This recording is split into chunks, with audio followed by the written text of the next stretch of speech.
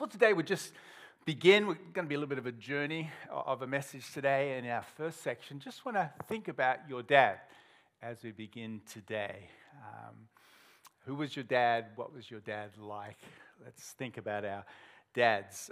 There's a man in Australia named Steve Biddulph. We've got a picture of Steve coming up now. Steve is an Australian author, activist, psychologist. He was actually Australian Father of the Year back in 2001. And he's written lots of good books on raising boys and daughters. And his best-selling book is called Manhood. I read this when I was about 40. Really good book for all men. In fact, I'd say all women to read. And so Steve is a well-respected person in the area of families and particularly fathers. And in this book, Steve talks about, he does lots of men's events. And he says, over the decades, if I've got 100 men in the room and I ask them, what was your relationship like with your dad? He says 30 men who will lift their hand up and said they had no relationship with their father. 30 men out of the 100 will basically say, I barely talk to my dad, I rarely make time to see him, and when I do, I don't really enjoy it. They're basically estranged from their father, and there's a lot of anger and hurt when those 30 men think about their dad. That's pretty shocking, isn't it? 30% of men have no relationship with their dad.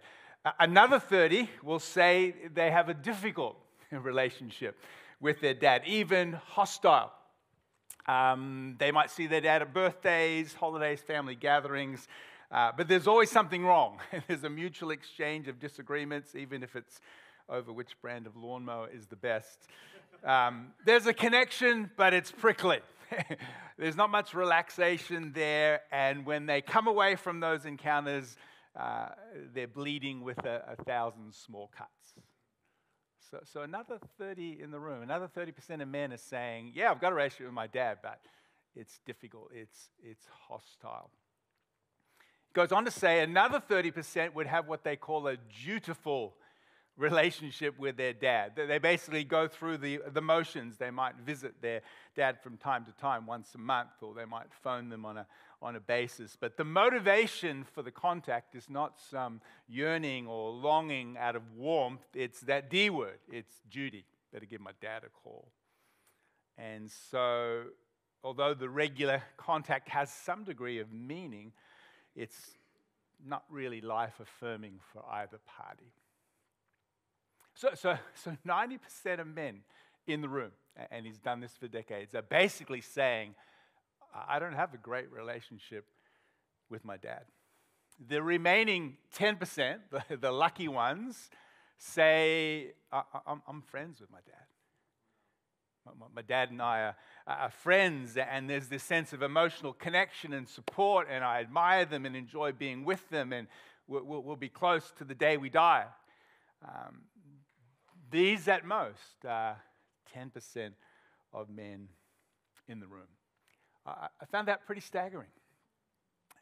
What would our world look like if 100% of people said, I'm friends with my dad?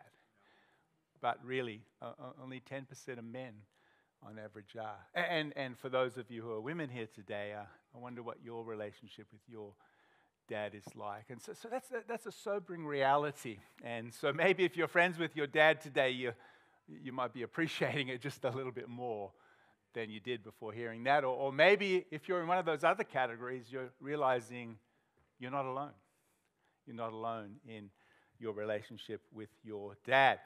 So what was your dad like? I wonder, we won't do a show of hands today, but I wonder what your relationship with your dad is, and what was your dad like, both men and women in the room today. In a sense, our Father is in us. Whether we realize it or not, we all have some foundations in our life, and coming to understand who our Father is or was is really important, because as you probably discovered, we all have gestures, mannerisms, ways of doing things that are exactly like our Father. Come on, don't look at me so spiritual. And so until you come to know, understand, and accept, and maybe even love your Father, you will actually struggle to know and understand what you've inherited, what you've begun with. And so what did you inherit? Many things we didn't choose. We didn't choose our parents. We didn't choose our nationality, our background, our culture, our personality, and many of our tendencies. We inherit them from our parents, but of course our dad. And so it's really important to think about who your dad is and what's he like. Funny story I might have told years ago. If you ever met our family, we talk fast, we walk fast, we eat fast. My dad used to say I was born in a hurry. And it's just kind of one of the characteristics of our family.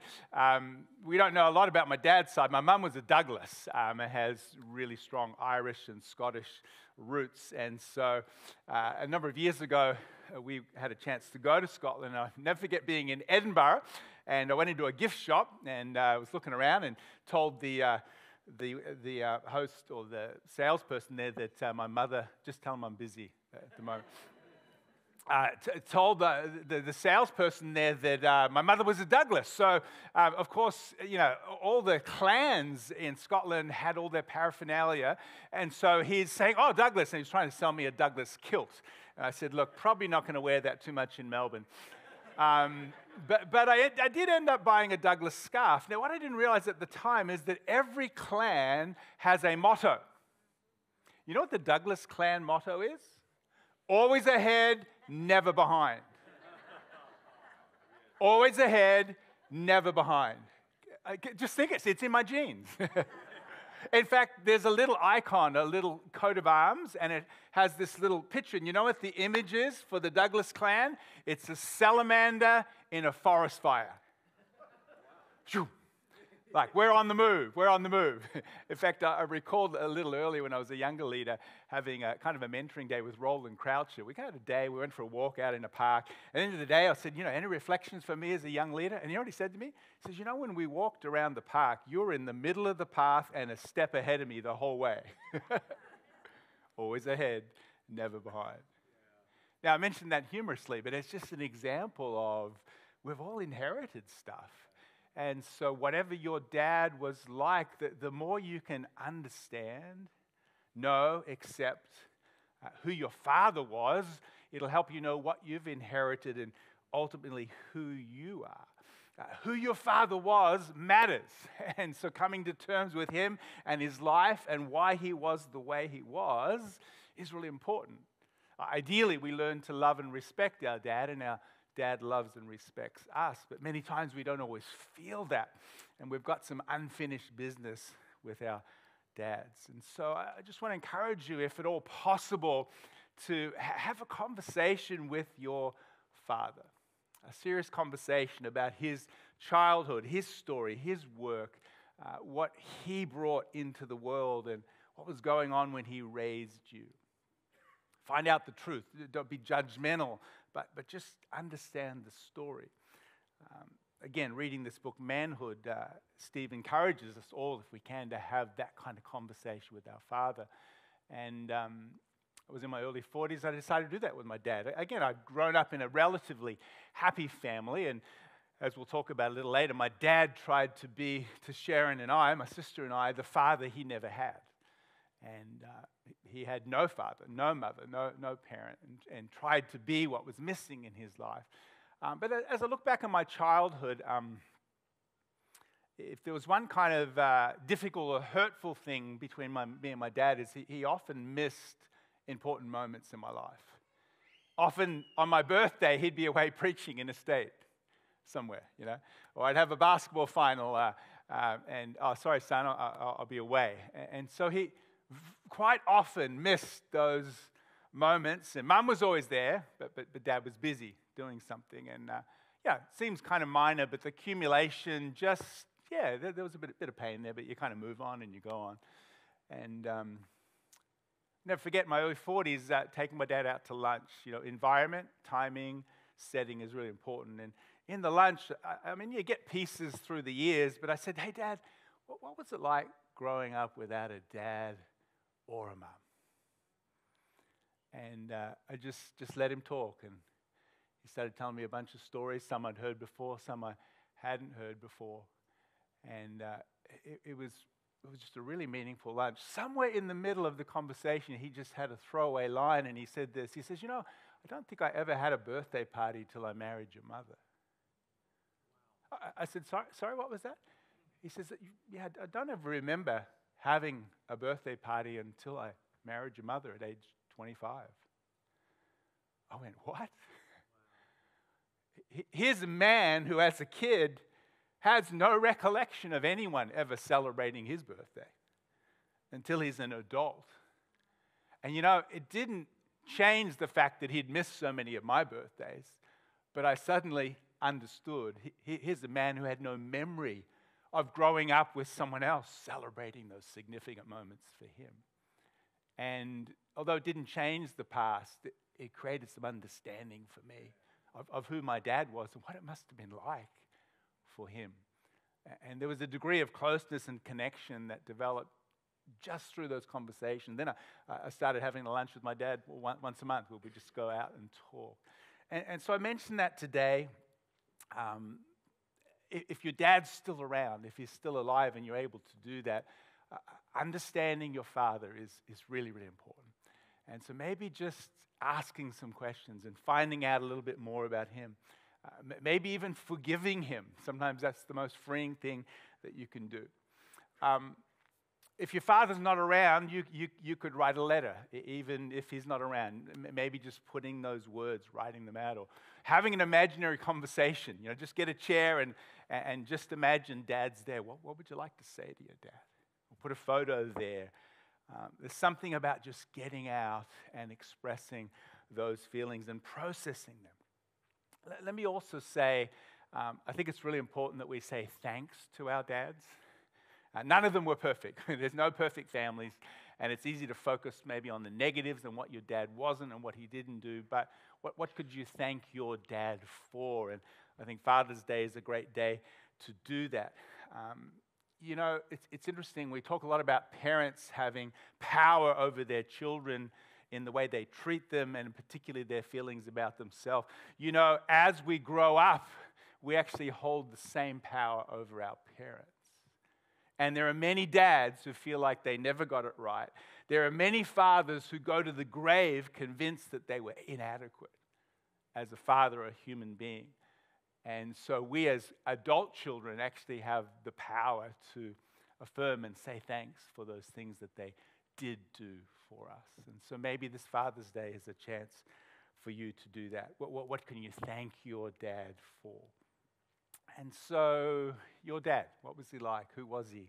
What was your relationship with him? Of course, we can't change that. We can't control that, but we can then decide what we're going to do with that as we move forward.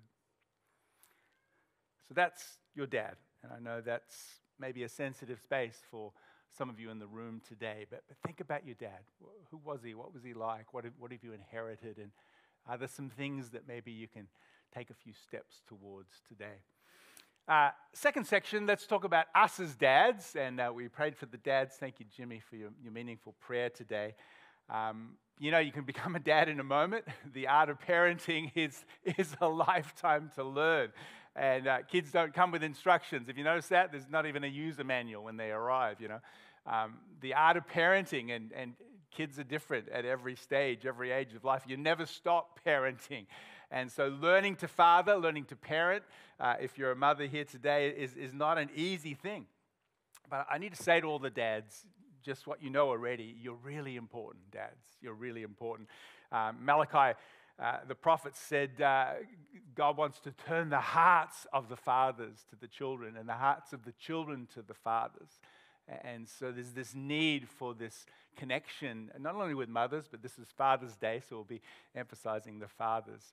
Back in the 1970s, last century, the Mattel toy company wanted to market a new set of dolls called the Hart Family. And so they trialed the sets with children. And so there was a mother, a father, and 2 children in the Hart family. The test children, in numerous samples, took the father doll and put him aside. And then they played with the mother and the children. And when asked, what about the father doll? They said, oh, he's at work. And they left the doll untouched in the corner.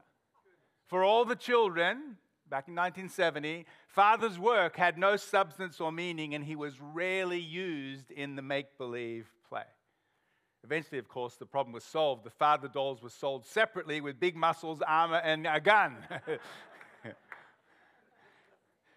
But, the Industrial Revolution forever changed the nature of family and work, and men stopped being as near, as present to children as they had done in previous generations, and something called father hunger emerged as a hidden grief. And a lot has been written about this. Robert Bly talks about if a dad only inhabits the house for an hour or two in the evening, then all he imparts is his mood, which is usually irritation and fatigue.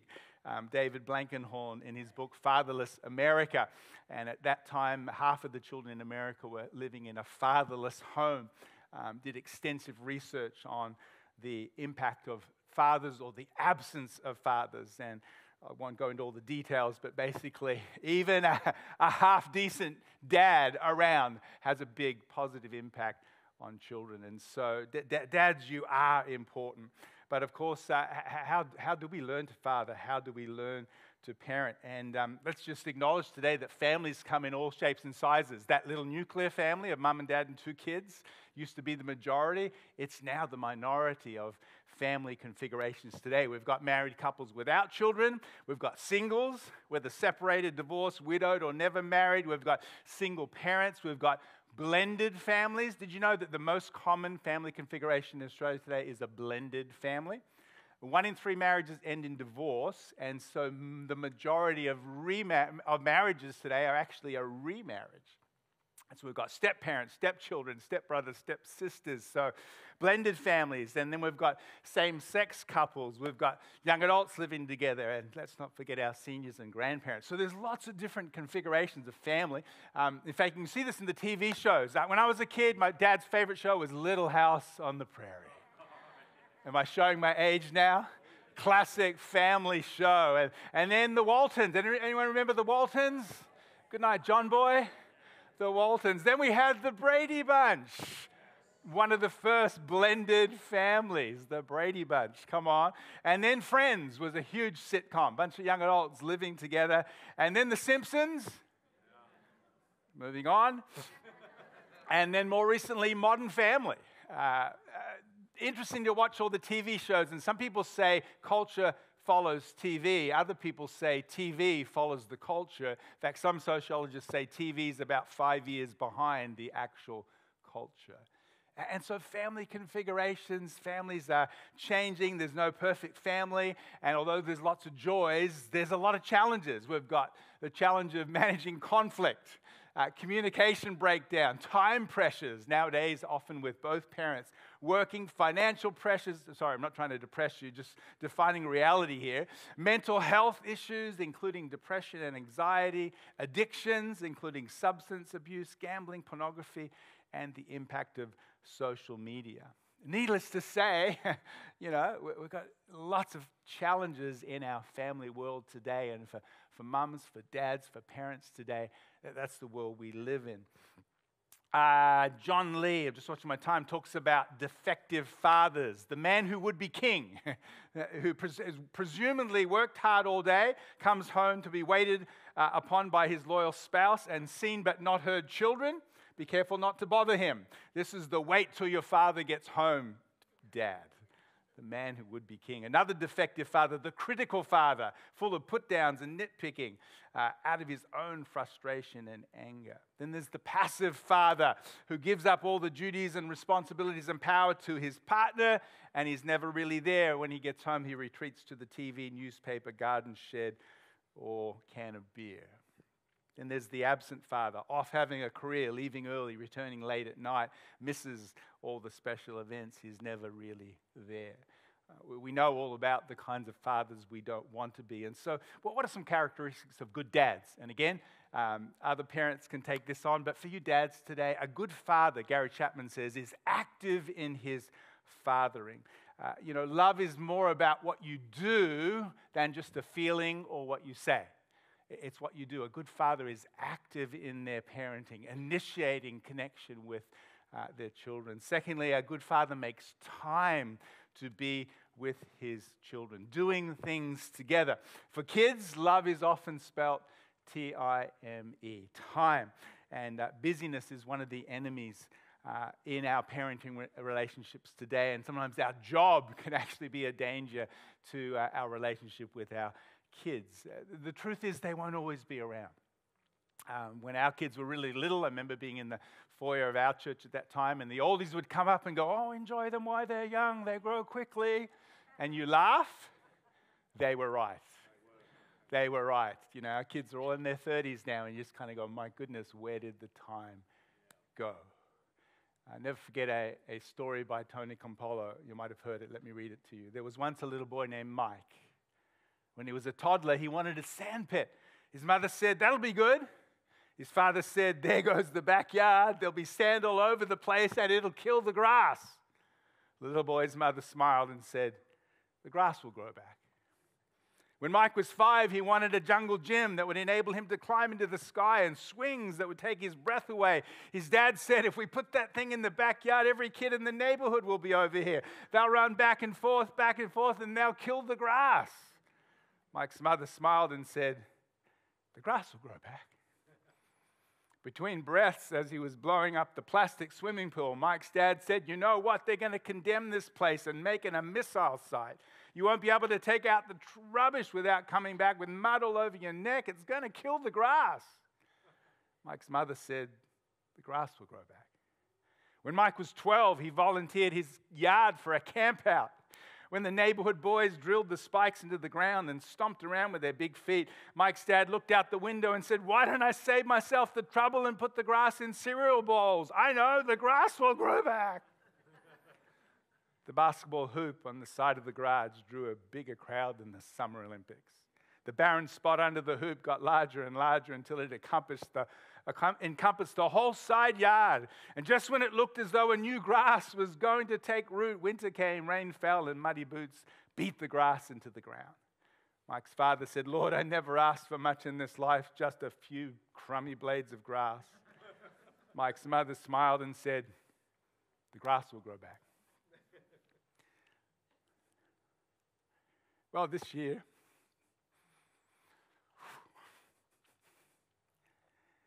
the grass was beautiful. It rolled out like a carpet, like a green sponge along the driveway, where bicycles once fell. Out along the flower beds where little boys once dug with teaspoons. Thanks, Kay. But Mike's dad never saw the grass. Instead, his eyes were lifted beyond the yard. He said with a catch in his voice, "He will come back. He will come back. He will come back, won't he?" You know, sometimes we're focused on the grass and not the kids. Don't know what the grass is for you, but sometimes we just get our priorities a little bit messed up. I always find stuff like that a bit emotional. They grow so quickly. Anyone seen that? Heard that ABBA song, "Slipping Through My Fingers"? Mother and a daughter. Just a reminder that they grow quickly, and time often is the best gift we can give our children. Good fathers engage with conversation. They play with their children. They teach values. They provide and protect. They love their children. And so dads, you can't go back and make a fresh start, but today you can make a fresh beginning. And what kind of dad can you be for your kids going forward? For the mums in the room, you know, don't do it alone. Be in community. Have a wider network. Ask for help. Find mentors. And that's where church is so good, and school. And we need one another to help parent our children. So, a few thoughts about your dad, a few thoughts for the dads in the room. You really are important, and none of us are perfect. We don't always get it right, but what do your kids need from you today, this year, right now? Be that for them. Finally, let's talk about God as loving parent. This year, I've been doing a series called Experiences of the Divine, and I wonder whether a parent's love for their children is actually a reflection of God's love for us as his kids, as we've heard already. I've told you before, when I first became a child, a little boy Josiah, a little redhead in my arms, he's 35 now. I remember holding him and just being overwhelmed with my love for him as a father. And I've shared before just the processing I went through in that moment of, why do I love him so much? Like, he hasn't kicked a goal yet. He hasn't scored an A on a test. He hasn't made any money. In fact, it cost us a lot of money just to get him right here, And I'm holding him thinking, why do I love him so much? He's done nothing. But he is more valuable than anything else in my life. And I think for the first time, God as father, as dad, as parent kind of slipped from my head to my heart to realize maybe that's how God feels about me. And his love for me is not based on how many goals I've kicked and how many A's I've scored and how much money I'm making. Maybe it's just based on the fact that I'm his child. And so I wonder whether this Father's Day, that's something for you to experience for the first time or to be reminded of. What do you think about when you think of God? There are many different images and pictures of God.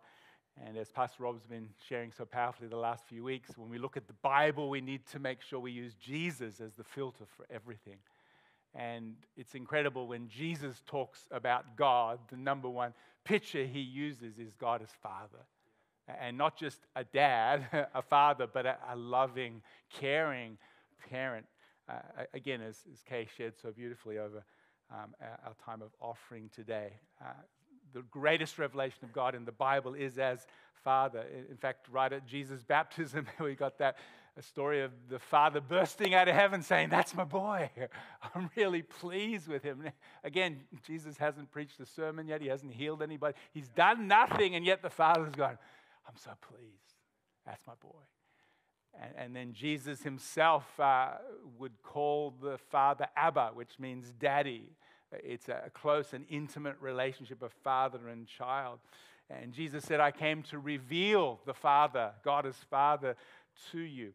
I love this here. John, the follower of Jesus, let's pick this up on the next slide there. "See what great love the Father has lavished on us that we should be called children of God." And that is what we are. The Message Bible says, "What marvelous love the Father has extended to us." Just look at it. We're called children of God. That's who we really are. If you go through the New Testament, this image of God as Father, Paul, every prayer, grace and peace from God the Father. We are his children. We can call out Abba, Daddy, Father. So not only did Jesus have this intimate relationship with God as loving parent, you and I are also invited in to know God and experience God as loving parent. So very important. Now, again, as I've said before, that doesn't mean God is male. The image of God is not male or male over female. In fact, the image of God is male and female, and it takes men and women to reflect the nature of God. And the Bible actually has many feminine images of God. Isaiah says, you get God angry, it's like a mother bear protecting its cubs. You don't want to mess with a mother bear. Jesus said, like a mother hen gathers its chicks under its wings, so I wanted to gather you, Jerusalem. Paul says a leadership metaphor, like a nursing mother caring for her children. So there are many feminine images of God, and that's a whole subject, the divine feminine. And so we're not saying God as Father means that God is male, but it is a picture of God as perfect, loving parent to us. And so whatever your natural dad was like or wasn't like, God wants to be that perfect Heavenly Father to each one of us. And we get to be part of a new family. You know, the most common term for followers of Jesus in the New Testament is brothers and sisters in Christ. Brothers and sisters, we have a heavenly parent, a heavenly Father, and we are brothers and sisters in Christ. And the number one quality of God as Father is love. Let's look at Ephesians 5, 1-2. Coming up now. Watch what God does, then you do it. Like children, this is the Message Bible, who learn proper behavior from their parents. Mostly what God does is love you. Keep company with him and learn a life of love. Observe how Christ loved us. His love was not cautious, but extravagant. He didn't love us in order to get something from us, but to give everything of himself to us. Love like that. That's just so powerful. God as loving parent, wanting the very best for you and I. And so in our last few minutes, what do we have as children of God? Reminder coming up, and this is a great example for us as parents. We have love and acceptance from God our Father. And it's not based on our performance or how well we're doing. You know, if you said to me, what do I think of my kids today? I'd say, if you lined up all the kids in the world, I'd say, my kids are the best of everybody. If you said, have they ever done anything wrong? I'd say, how long have you got? I don't love them because they've always done what I wanted them to do. I love them because they're mine. And so God's love for us, Paul puts it this way, Romans 5:8, the proof of God's amazing love is this: while we were still sinners, Christ died for us. He didn't wait for us to get our act together before he chose to love us. And so we have love and acceptance. Secondly, we have identity and belonging. It's in who we are and whose we are, not necessarily what we do or achieve. And so we're part of a bigger family of brothers and sisters in Christ. Thirdly, we have security. Nothing can separate us from God's love. He sees, he knows, he cares what's happening in your life today. Fourthly, we have provision. He watches over us. Jesus said, Matthew 6:26, look at the birds. They don't plant or harvest or store food in barns, but your heavenly Father feeds them. Aren't you much more valuable to him than they are? And then number 5, purpose, a sense of purpose for life, to contribute to God's work in the world. And so God wants to be our Father, and for us to experience that parental love for us as his children. I want to finish with a prayer for us today and then pray together. Ephesians 3:14-21. When I think of all this, I fall to my knees and I pray to the Father, the creator of everything in heaven and earth, Paul says. I pray that from his glorious, unlimited resources, he would empower you with inner strength through his Spirit. Then Christ will make his home in your hearts as you trust him. Your roots will grow down into God's love and keep you strong.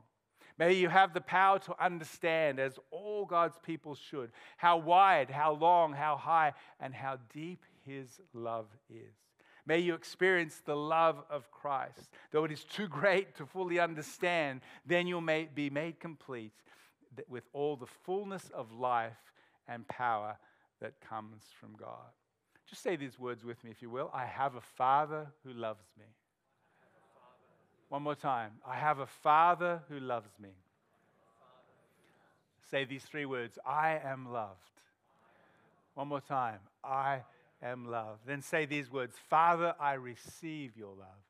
Father, I receive your love. One more time. Father, I receive your love. Let's pray. Father, today we, on this Father's Day, just pause for a moment and think about our own dads. And we all have something to be thankful for. And I pray that maybe on this Father's Day there could be some reconnecting of the hearts of children to dads. Maybe there's a conversation to have this week, maybe a letter to write, maybe some forgiveness to flow, maybe some thanks to be given. For those that this is a painful time, an absent, an abusive, or no dad, I pray for your grace and your healing to flow into those hearts today. For those of us who are dads and maybe mums here today, Lord, I think true success is having those closest to us love and respect us the most. And although family relationships aren't everything, they are vitally important. And so help us today to be the kind of dads, the kind of parents that our kids need at this stage in their life, to be there for them, to support, to encourage, to lovingly confront as appropriate, to give them time, just to be present, to be available, to be attentive. Help us to be the kind of dads, the kind of parents that will add value to our children. And finally, God, thank you that of all the images that people have painted of you, Jesus came to show us that you are a Father, a loving Father, not just our creator, but our loving Father. And for those today that know that, may that be a fresh revelation today, not something we take for granted. For those that are in the room watching online today that maybe have never experienced that love of God as Father, Father, I pray as they open their hearts even now, you would fill them with that sense of love, that they would see your smile today, that they would hear those words, well done, good and faithful servant. You are my son, you are my daughter, with whom I am well pleased. I pray that today, and I pray for your incredible Spirit to be at work in all of our lives, all of our families on this Father's Day. We'll be sure to give you all the glory, all the praise. In Jesus' name, everyone said amen. Happy Father's Day. God bless you.